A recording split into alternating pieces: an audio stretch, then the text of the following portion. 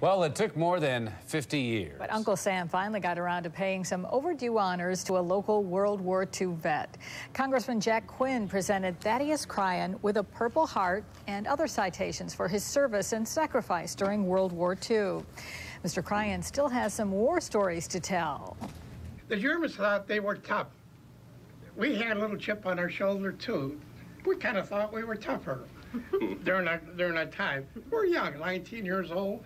In addition to the Purple Heart, Cyran received the Distinguished Flying Cross and World War II Victory Medal, among others.